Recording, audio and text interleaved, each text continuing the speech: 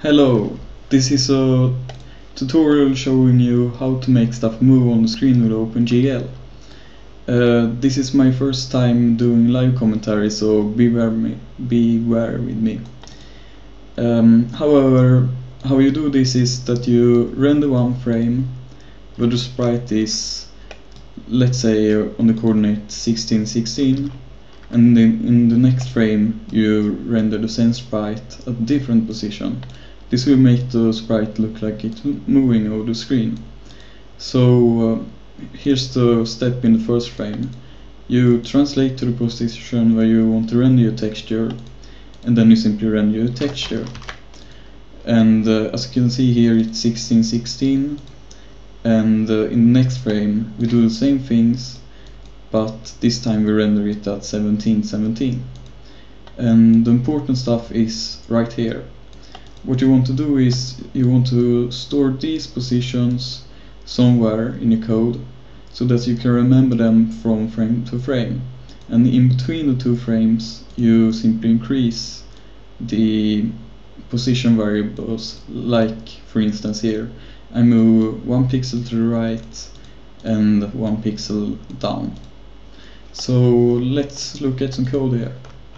As you can see, I already have everything set up with my own engine, of course, and I'm using STL to create a window and to handle the input.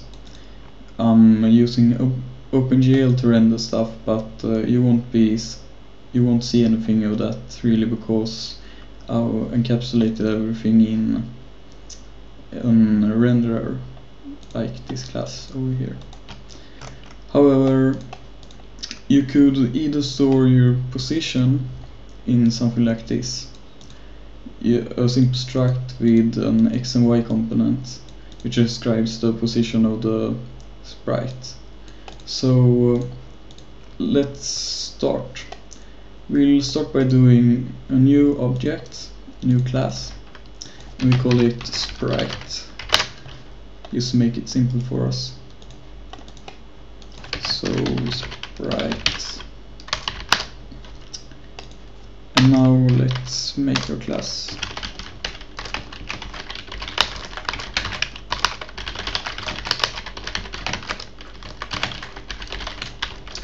And over here we want a sprite to start be drawn somewhere, the starting position of the sprite.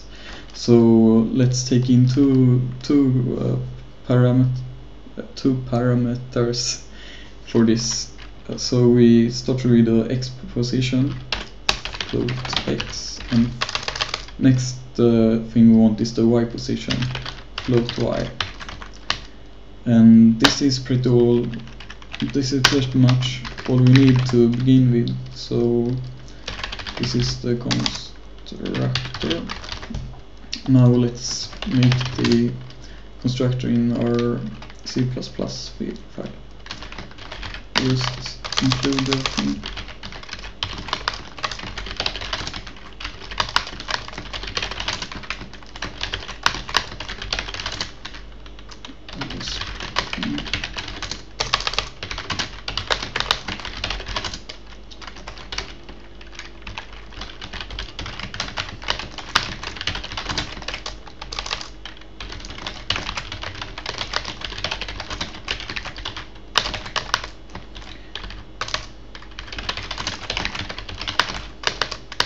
Yes, like this. So let's make our constructor for the sprite. Float x and float y.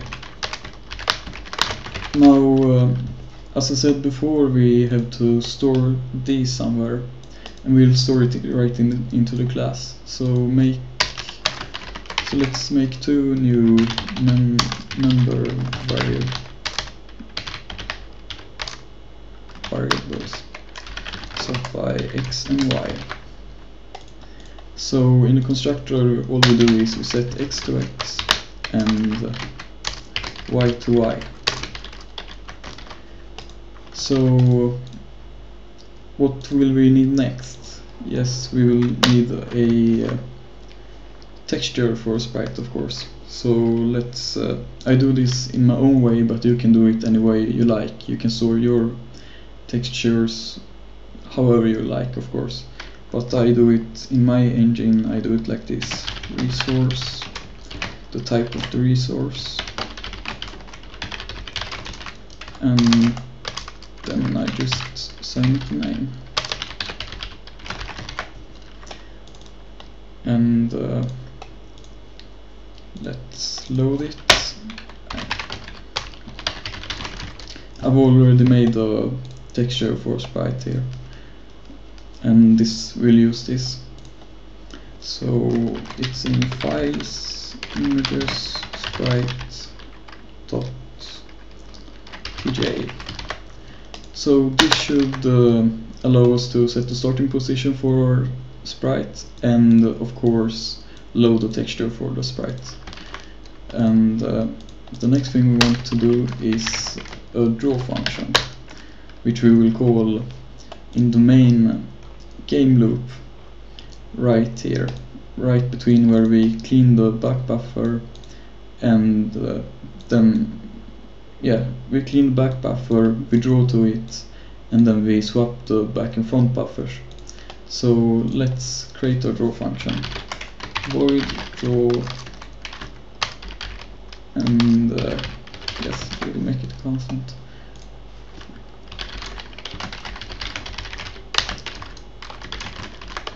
So all this function does is simply draw the sprite to the screen, or the texture to the screen. So let's see, yes, I have the renderer. I use a renderer class to do this, but I'll show you the corresponding calls to OpenGL besides that. So let's do this. Renderer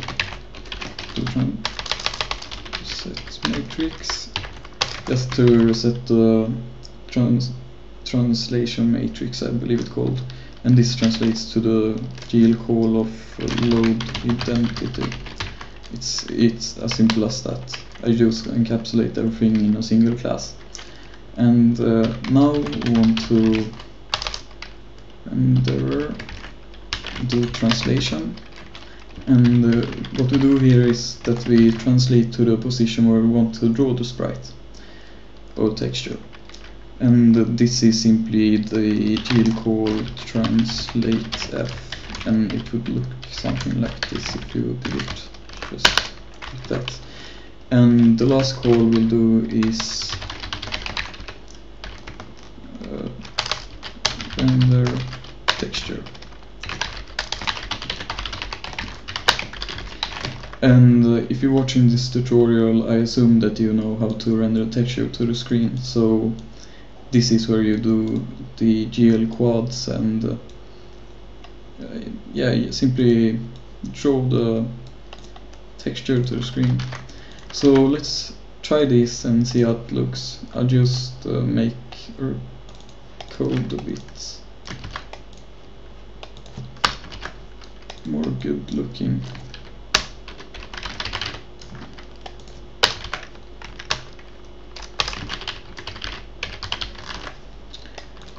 That, and let's add this just so that we know that these are member variables.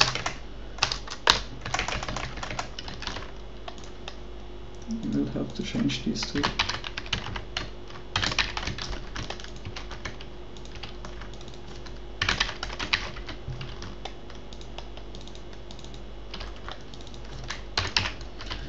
And this is a render texture.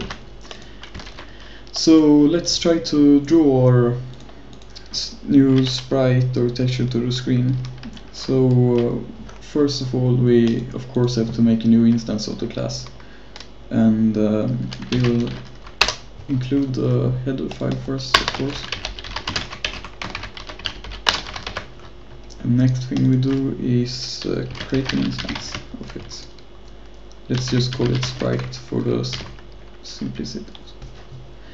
And just as in this image, we'll start to draw it. I at 1616. So let's do that, 1616, and this will of course make these two to 1616.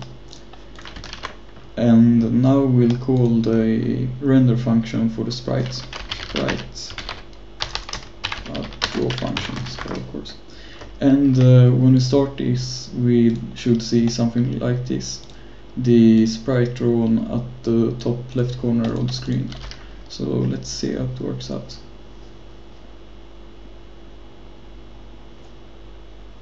Yes, just like we wanted, but it's not moving, right? So what we want to do next is to give it an update function.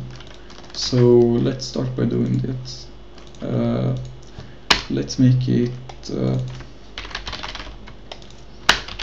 void updates, and this is not a constant function because we'll be changing some values, of course. Right.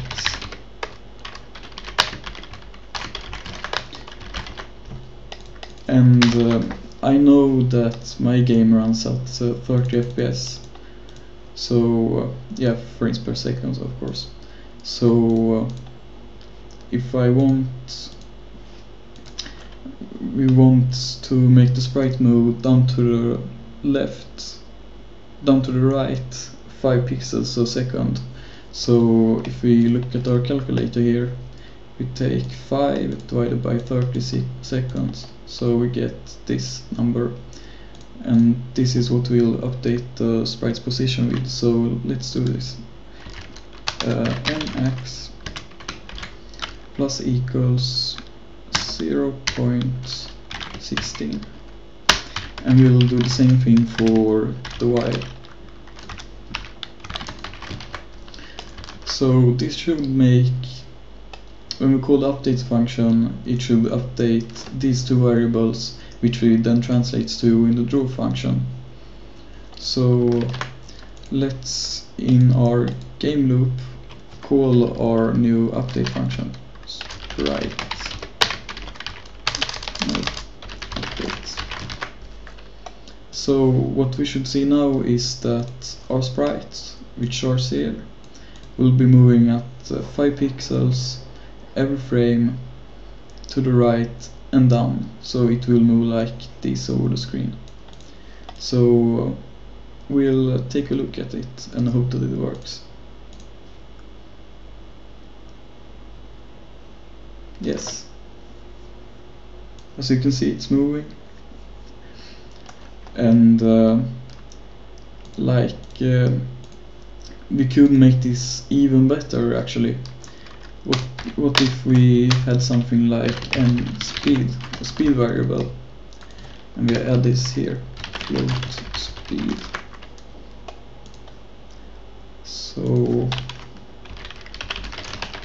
speed.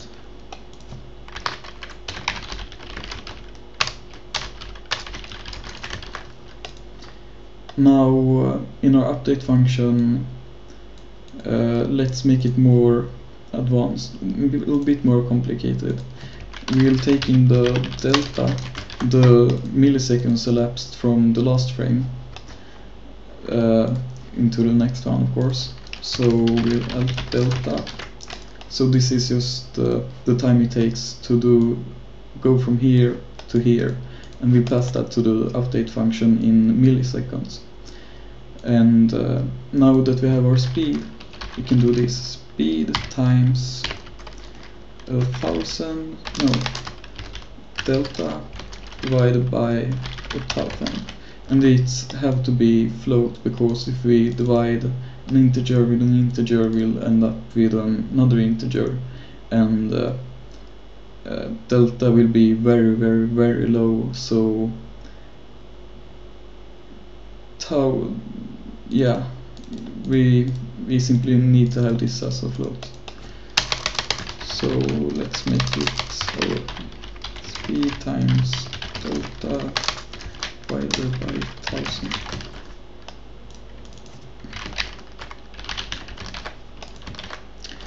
Let me just think now so that I don't believe it's the other way around actually. It's 1000 divided by delta.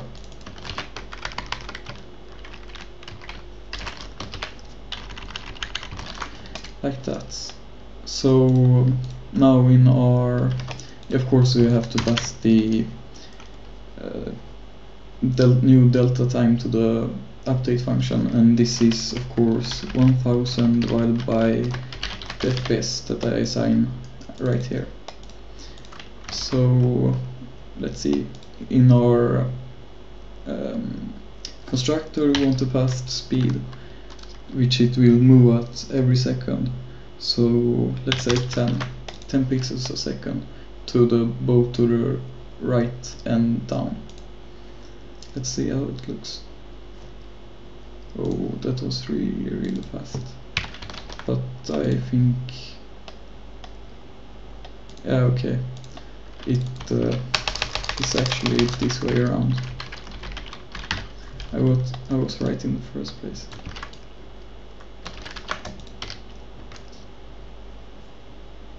Yeah, and so the basic things that you really need is you have to store the X and Y position for your sprite, and you'll have an update function which updates these two variables, the position of the sprite, and then in the draw function you simply translate to these two variables, the X and Y positions, and then you render your texture right there, and this will make it look like it's moving. Let's make it move a bit faster actually, like 10 pixels a second. Yeah.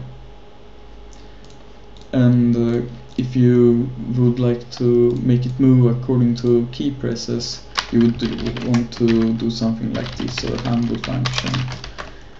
And in this function, I won't show this in this video, but